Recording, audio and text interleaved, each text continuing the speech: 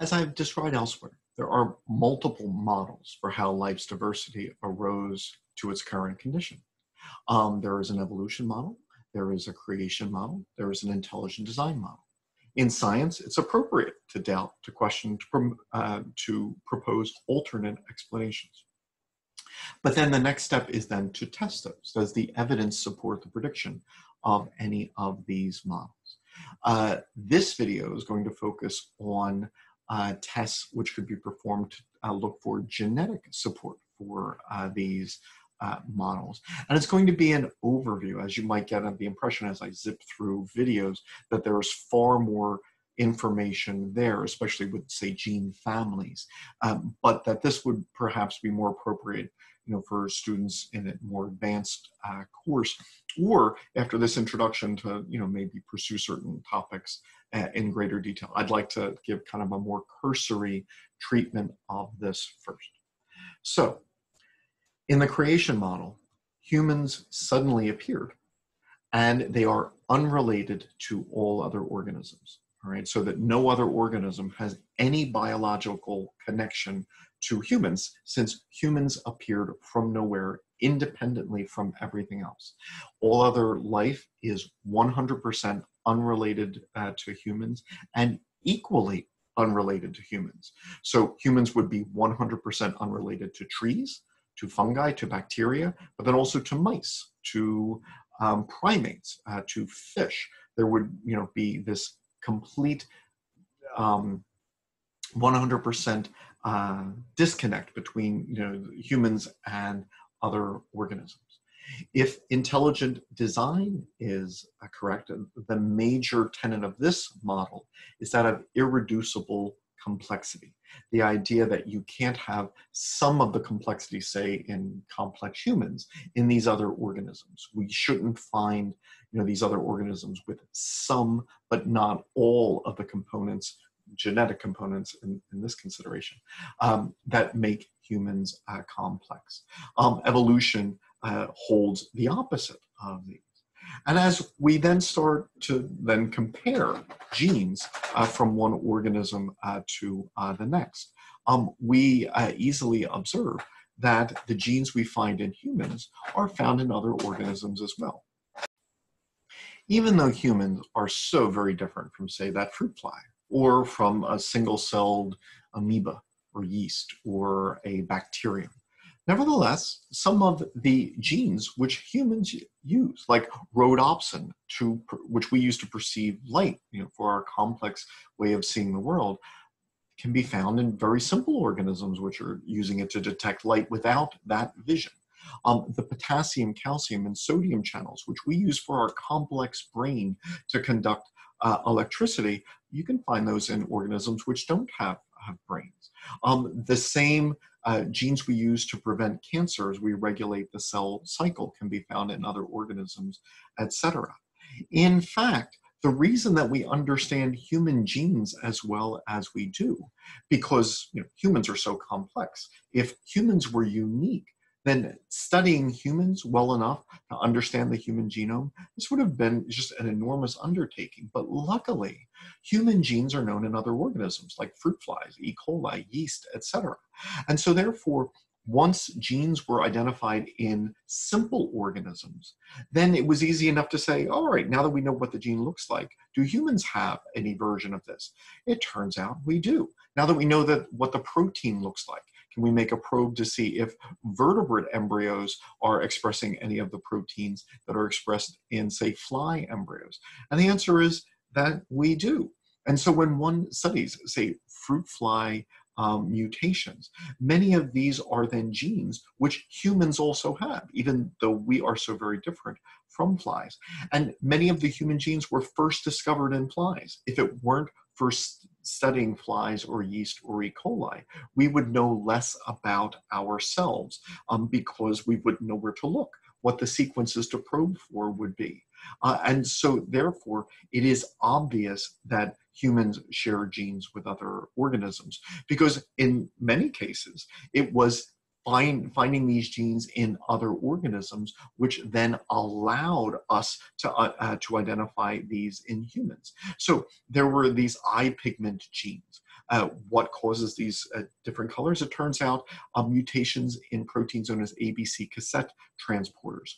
Humans have those, which transport, say, cholesterol to HDL particles affecting our risk of heart disease, or in cancer cells affecting, say, chemotherapy.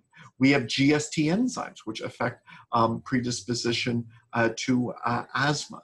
Many of the transcription factors found in fruit flies, like bar or antennapedia, belong to gene families which we have and we now understand because of finding them first in fruit flies.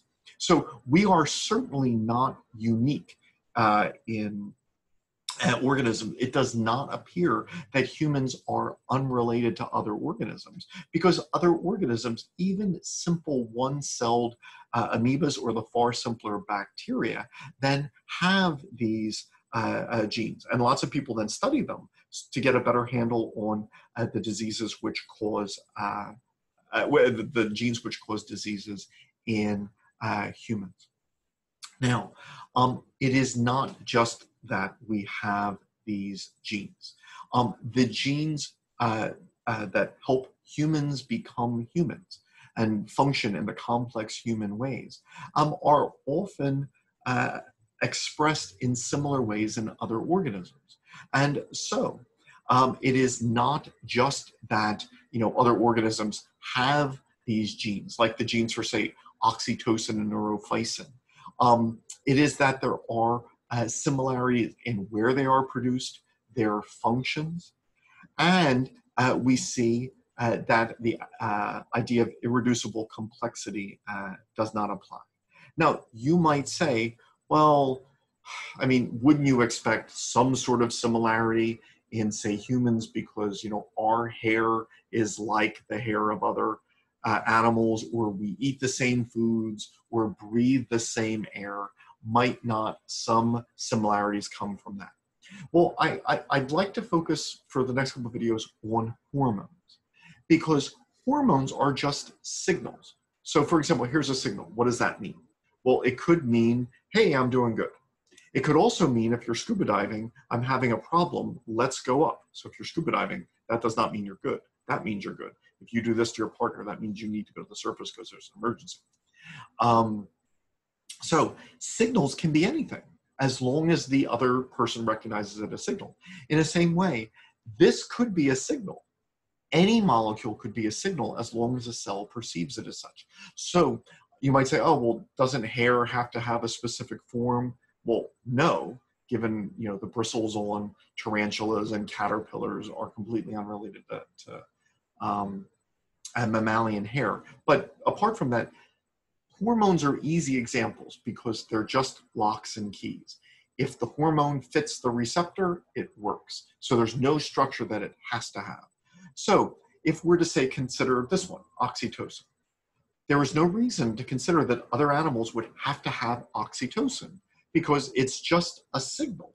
Other animals, if they were 100% unrelated, they could then have hormones and signals which were 100% unrelated. There are no similarities expected, and there's certainly no pattern of similarities, that even if multiple organisms did have oxytocin, there would be no expectation that, say, the sequencing, so mammals, would be more similar than it would in other animals.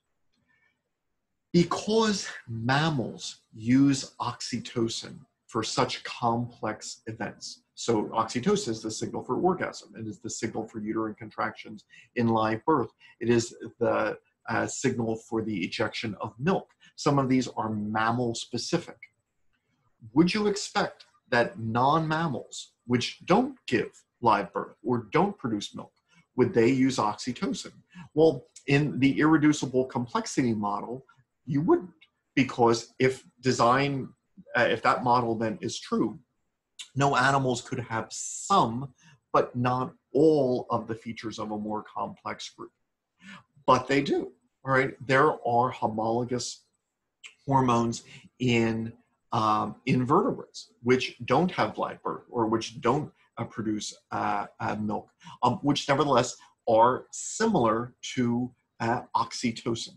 And so we see similarities that the other models simply do not predict. We see similarities in animals which aren't humans in where they are produced. And so we can see it as we get into, say, the mammalian brain being produced in the hypothalamus, released from the posterior pituitary, but even more complex things. So it turns out oxytocin is a signal. It could just be made as a plain old signal, but it's actually connected to a second signal. And this one protein then gets cleaved to make oxytocin and neurophysin, say two separate hormones coming from the same parent molecule. There is no reason that that has to exist. These could just as easily be two separate genes. But not only is that the case in humans, it's the case in other animals as well. So other animals can have the same gene as humans. It can be made in the same precursor form, made in the same parts of the brain, have the same function. Once again, this simply does not meet the creationist prediction that our genetics would be 100% unrelated to other animals. Even if we have oxytocin, we could all have the same oxytocin neurophysin sequence, whether it be the DNA sequence or the amino acid sequence of the protein. But what we find is that when we sequence these genes or these proteins, that there are patterns that put humans in together with chimps, in together with other apes, then with catarrhine primates, then with live birth mammals, then with mammals in general. And so you could do this yourself. Just go onto a genome site. You can get a sequence of a molecule, and then go to another site where you can blast it. If you just type blast nucleotide, you can copy and paste the nucleotides, and then see, all right, the sequence for the oxytocin neurophysin gene in humans, does it look like anything else that we know of? And you find, yes, there's all sorts of oxytocin neurophysin sequences. Here, the chimpanzee sequence is 98.4% identical. That of gorillas, 97.6. So there are similarities. That is only predicted in the evolutionary model. There is a pattern of similarities where the apes have great sequence similarity to that of humans. Then catarrhine primates and apes share great sequence similarity, to the point where all of the sequences, which are more than 95% identical to that of humans, are from either catarrhines, which are catarrhines, which are either old world monkeys or apes. To a lesser extent, mammals are similar in their sequences, etc. Here is a pattern which is not predicted by the creationist model, in which all organisms are equally unrelated. In that model, humans are just as unrelated to the apes as they are to non-primate mammals, but that is not what is observed. And so simply the data simply does not support the creation and design models, but strongly supports the predictions of the evolution model. Now, this could be an enormously long video. I'm going to try to keep it as short as I can, because there are thousands of tens of thousands of genes in humans alone. We could keep on testing.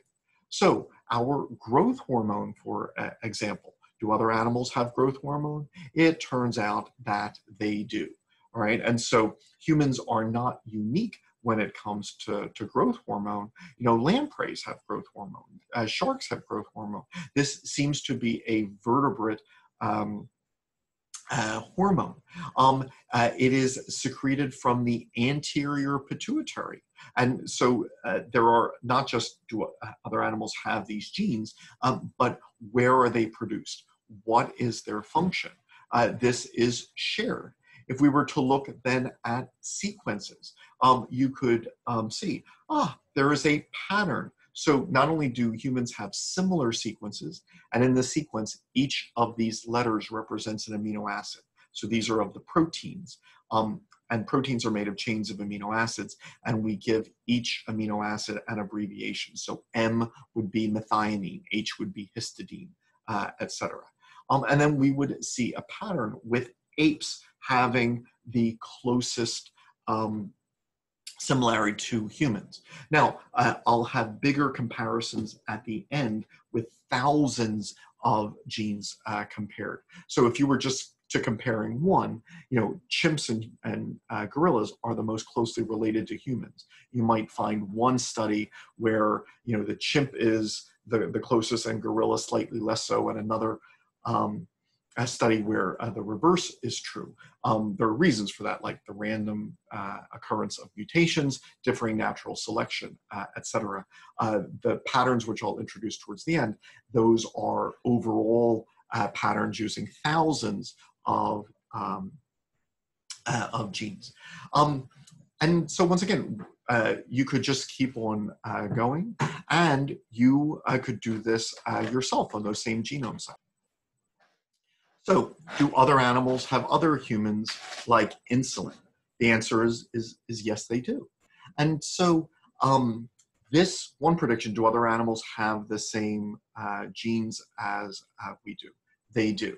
Are they made in the same places? Well, in, for example, vertebrates, yes, you would find these sequences being produced in the endocrine portion of the pancreas.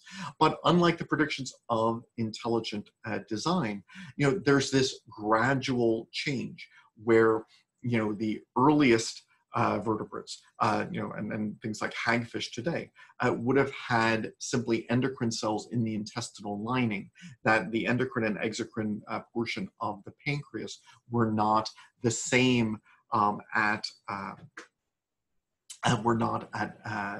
first. Now, in addition to hormones, there are signals used in embryos. So, for example, there's a signal that helps the human embryo become human, known as sonic hedgehog. It's named after a gene hedgehog found in fruit flies.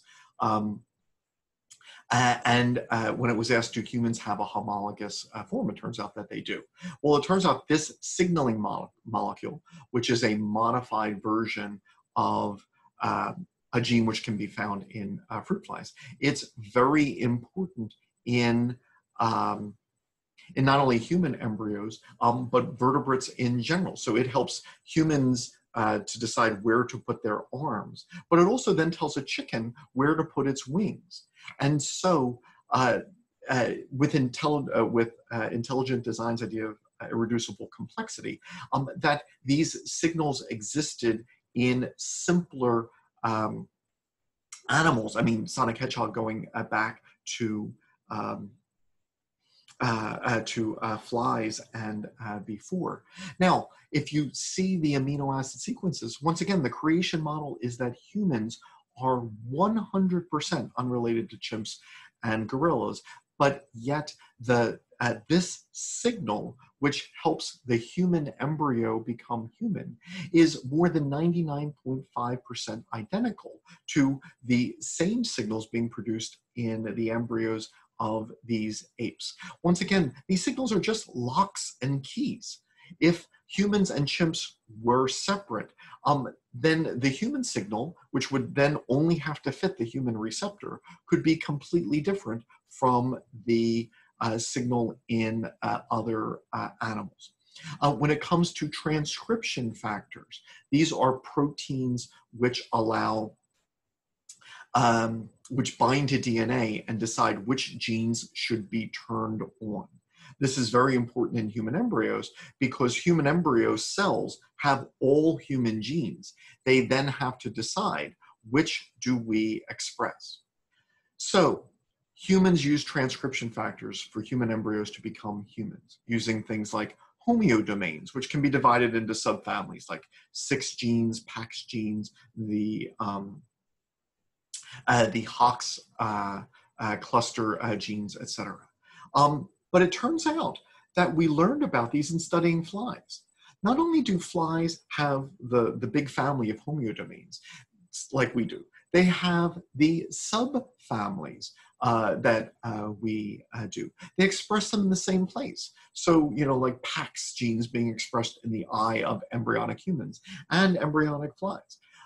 That certain genes, the Hox cluster genes, occur in a row. And the order of genes in the row of the fly genome then correlates to where in the body they are expressed. So the first genes are expressed early in, say, the head, the middle genes in the middle portion, etc. Well, humans have Hox clusters as well. We have 4 of them.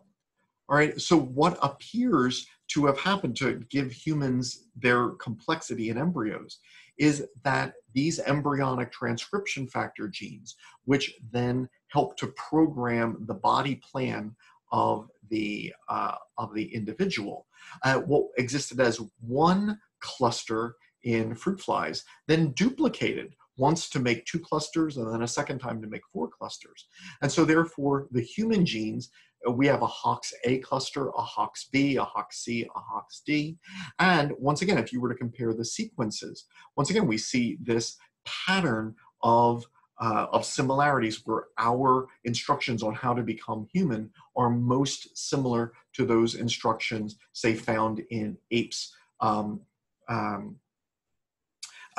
for their sequences. So I've been focusing on hormones and transcription factors because one could argue they don't have to have a specific order or a structure. It's not like, say collagen, you might argue, oh, well, this structure helps it do its job. These are more locks and keys. They don't have to have a specific structure, but the fact that they do then shows that there is a relationship where the creation model predicts that there would not be. And these transcription factors, can then be the ones which program human embryonic development, or even things like the FOXP2 transcription factor, which is important for language. So this is an important transcription factor for human language, but it's not unique to humans. Humans are just using a modified version of this gene, which, say, chimps have. Chimps have a very similar gene.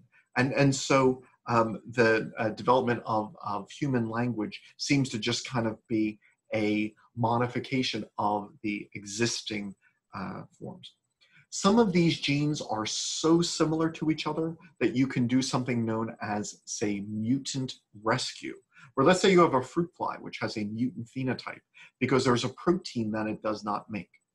Let's say that you say, all right, let me cut and paste the human gene into the fly to see if the human gene is sufficient now to rescue that mutant, to give the mutant fly its wild type phenotype. Very often it is.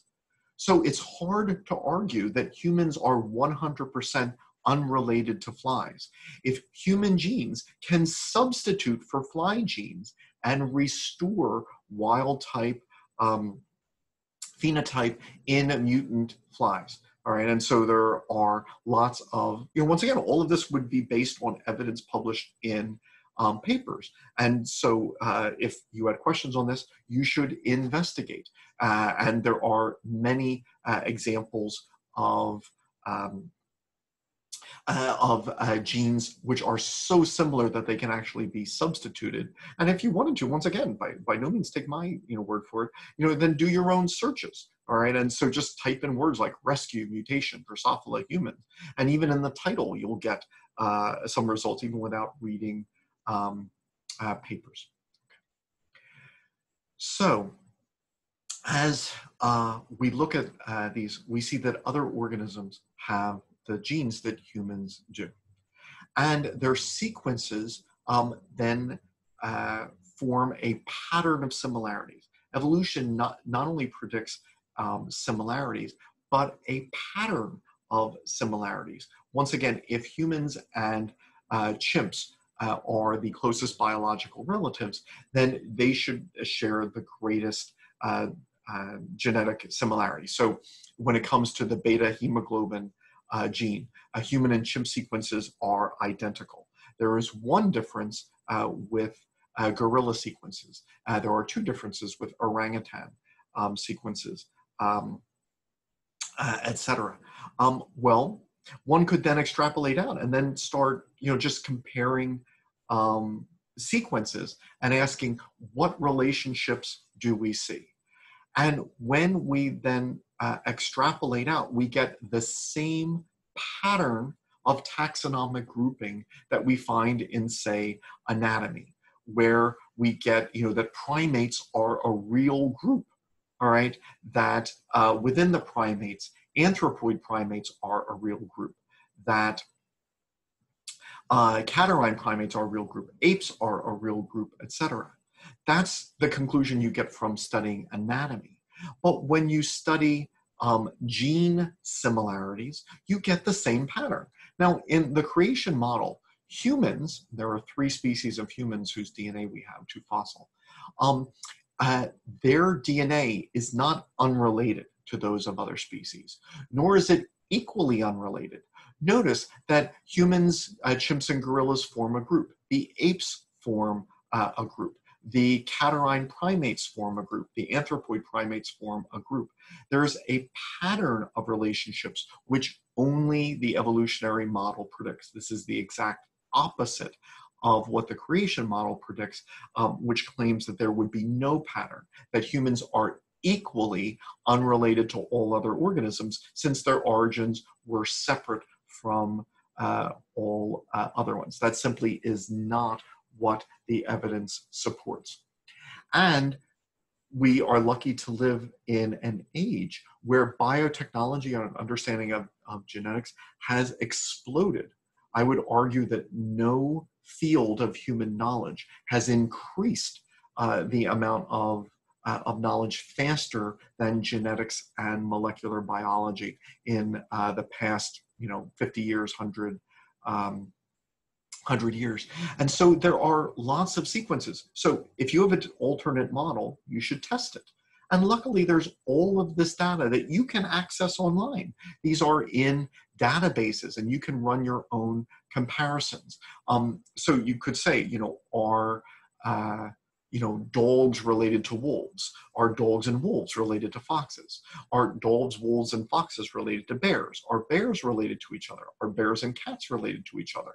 And then you would find that there is not only anatomical support for this great family tree of life, where we have an order Carnivora that gets divided into suborders and families and genera and species, but that the gene sequence comparisons support the same taxonomic groups. So that is what we would get if we compared the gene sequences of another mammalian group, not just mammals, but carnivores. But we would get the same results if we studied the sequences of birds. Once again, the creation model holds that a lot of these are 100% unrelated to each other. And there is simply no support for that. The support is that the family tree of birds gradually unfolded over time, that birds form a group related by common descent. And within that group, we have orders and suborders and superfamilies and families and genera, etc. And so the nested hierarchy of relationships, which anatomical evidence supports and the fossil record supports, is supported by genetic comparisons as well. And one sees this nested hierarchy, whether one is studying families or orders or entire groups, like birds or mammals in general, etc. So here's looking at all mammals, all right? Genetically speaking, mammals form a group full of a nested hierarchy of subgroups which are related.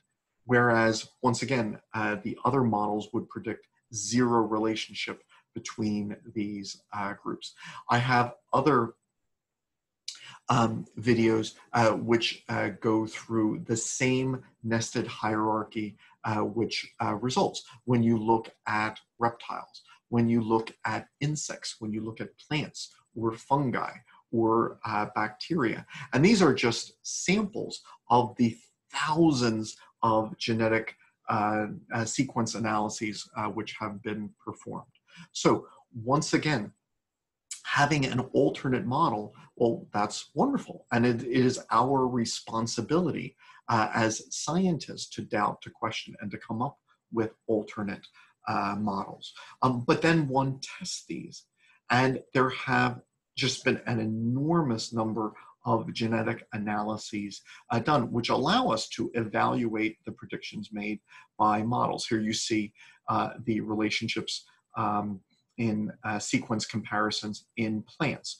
Once again, nowhere is there evidence for groups having independent origins and being completely unrelated. All of the evidence is for this nested hierarchy of relationships.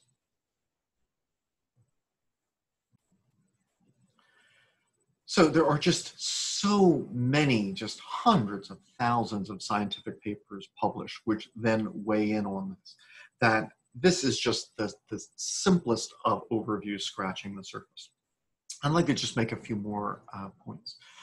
One is that intelligent design advocates often say you can't get complex features in gradual steps. So take human immunity, or the eye, or blood clotting, or whatever.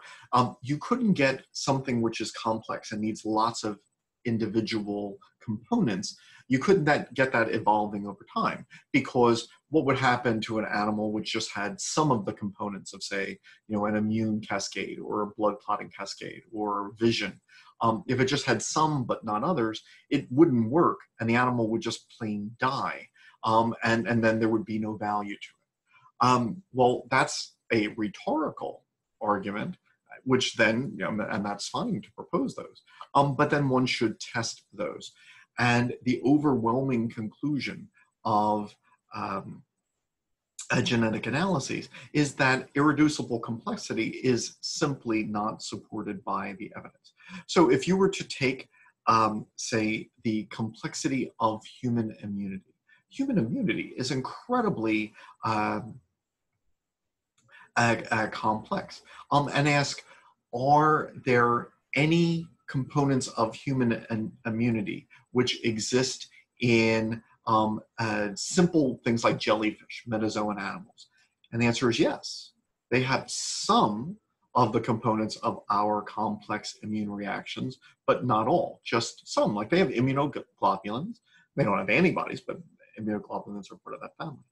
Then you ask bilaterally symmetrical animals. Oh, they have a few more, all right? And then if you ask, higher bilaterally symmetrical animals, they have even more. If you ask, deuterostomes, and then chordates, and they have a few more.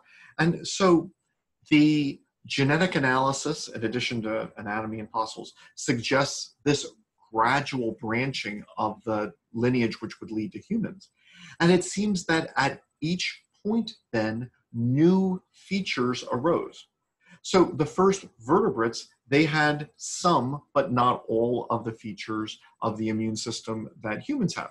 More than deuterostomes, but less than, say, jawed vertebrates. Jawed vertebrates have more. Osteichthyans have more, etc. So then even something as complex as the human immune system, the genetic analyses indicates it evolved in stages. And there are lots of examples of organisms which have some, but not all, of the features found in humans who express this to a much more complex degree.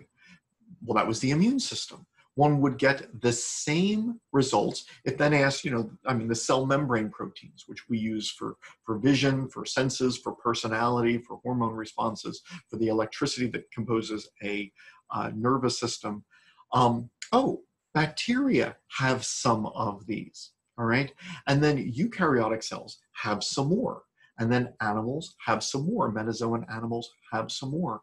Once again, if this is the branching of a great family tree, one can find that some of the complexity of humans arose at this branch, while some of the complexity of humans arose at um, other branches. So unlike the predictions of irreducible complexity, we see that complexity can develop in stages. The genes which we use for electricity in our brains and muscles existed in animals which didn't have brains and muscles. The GPCRs, which we use to detect light in eyes, existed in animals which didn't have eyes. And so this is just very superficial. You can go into in far greater detail. But this we see throughout, that nested hierarchy of relationships supported by both genetics and anatomy and the fossil record. This then shows that complexity can develop in stages. If you're asking, how do we stop cancer and control our cell division? There are some genes which evolved in early eukaryotes, which were not present in bacteria.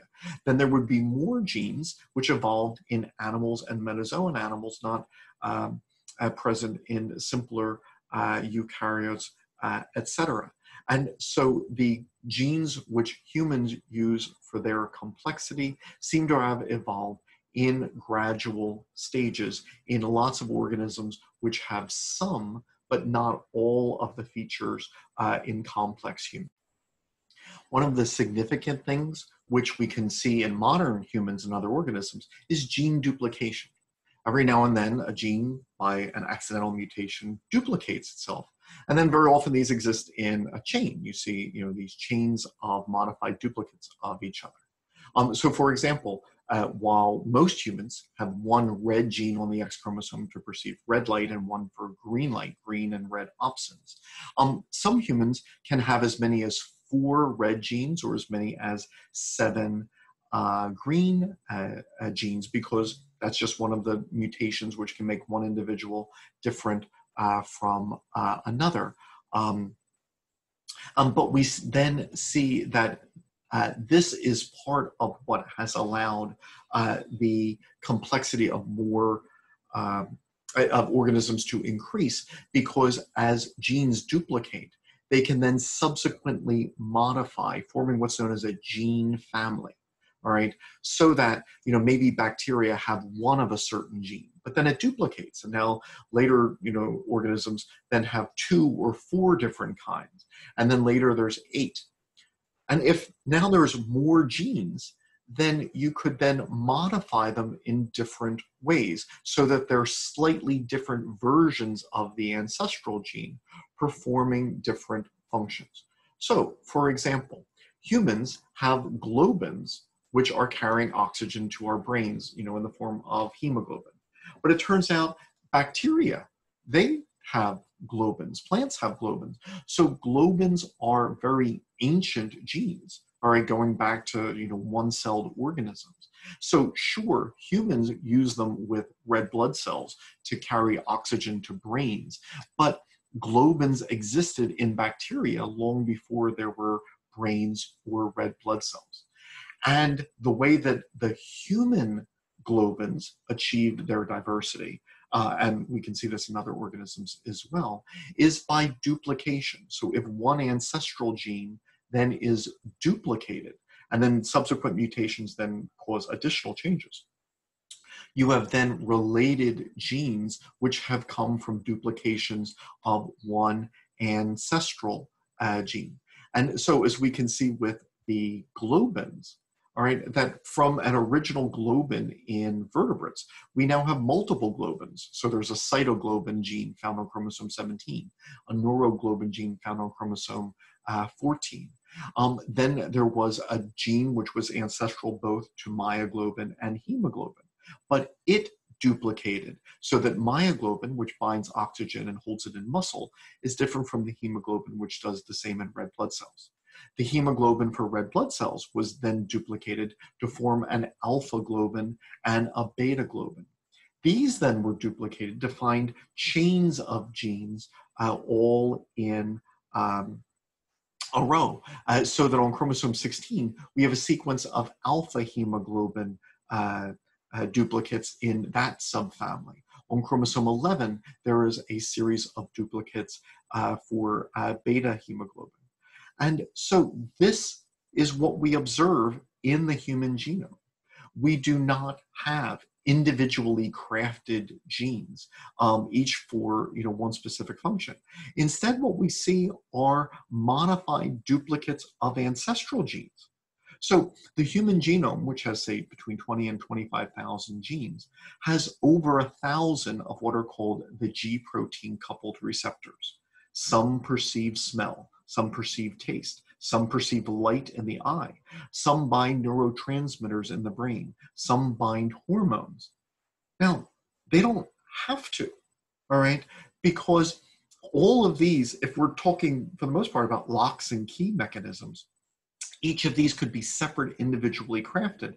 And one would expect that if, say, the creationist model was true.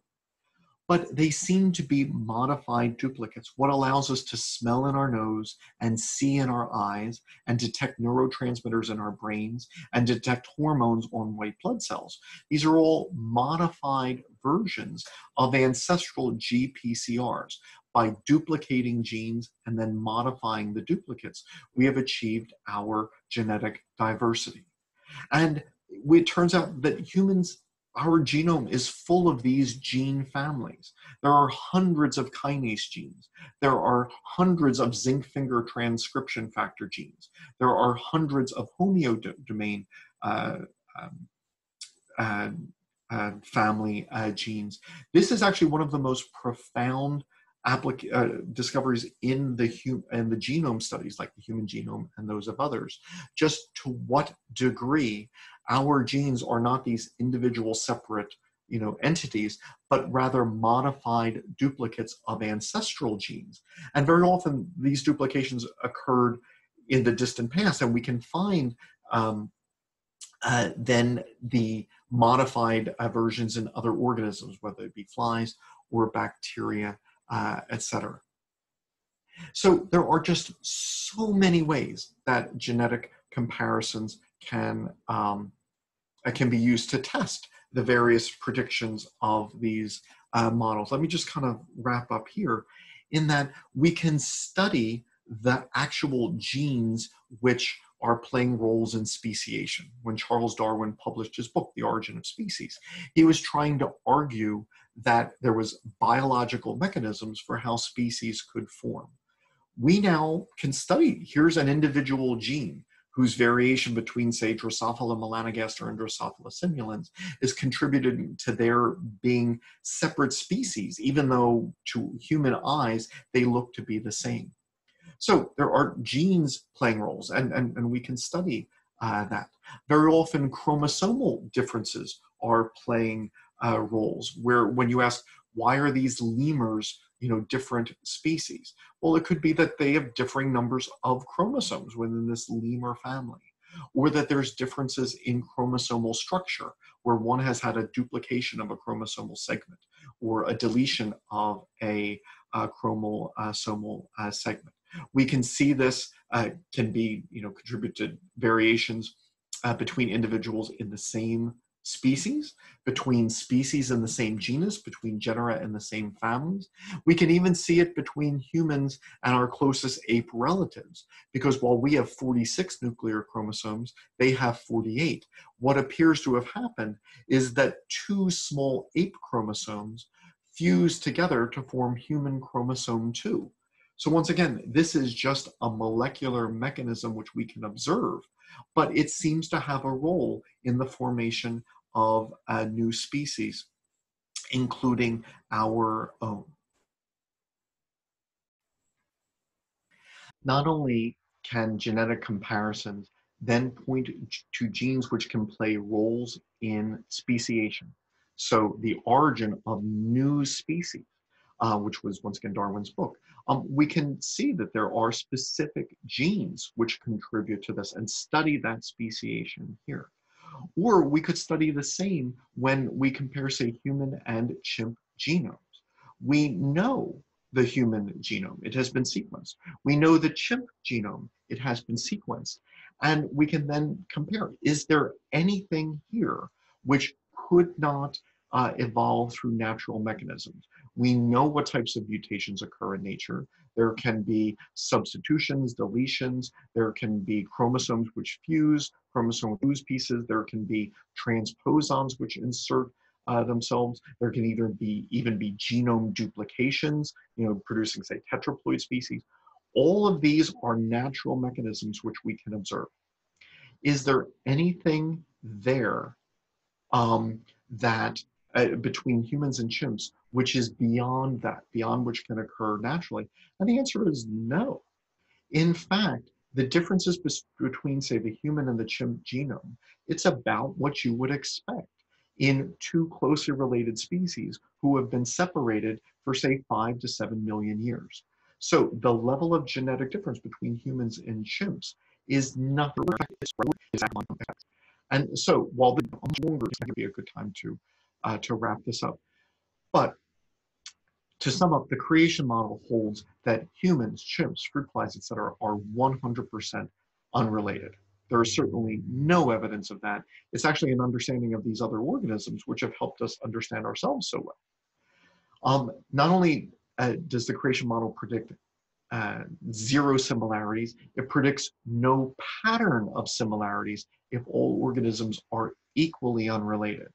But one of the most obvious things is that humans share more with apes than with lemurs and general primates, and more with primates than with mammals, and more with mammals than with fish, more with fish than with invertebrates, more with invertebrates than with plants, etc. So there is certainly a pattern which is evident, whether one's comparing the presence of genes, the sequences of genes, etc. The idea of irreducible complexity holds that you can't have organisms which have some but not all of the features of, say, complex humans or a complex genetic mechanism. And the answer, that's simply not observed. All right, we find lots of animals which have some but not all of the genes that humans use in their nervous systems, or in their blood clotting cascades, or in the physiological mechanisms of vision, etc. And we can identify, it appears that there was a gene duplication here. There are multiple options allowing for color vision that arose here, etc. You can point to specific places in this tree where organisms got a new gene through duplication or modified a new gene, etc. And so you can see the organisms which have some but not all of the features of complex humans. And certainly our genome seems to be full of these gene families, not genes which appeared from nowhere, but rather genes which appeared as modified duplicates of ancestral genes.